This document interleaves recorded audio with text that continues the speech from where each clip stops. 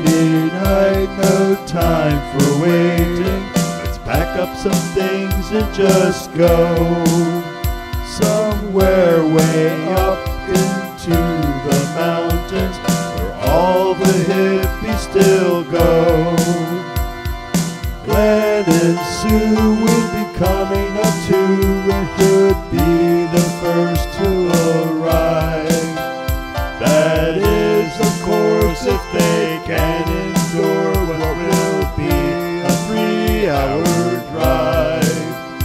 By chance we happen to arrive together on a mountainside and found a place where we were welcome and really lucky to find.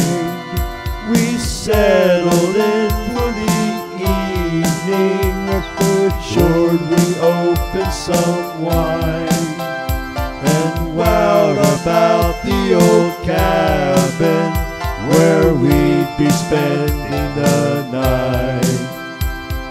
We woke up in the morning, got dressed and took us a ride around a snow-covered mountain where nature often would hide.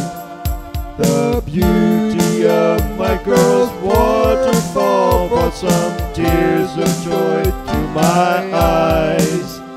Along with Karen, Sue and Glenn, who discovered the reason I cried.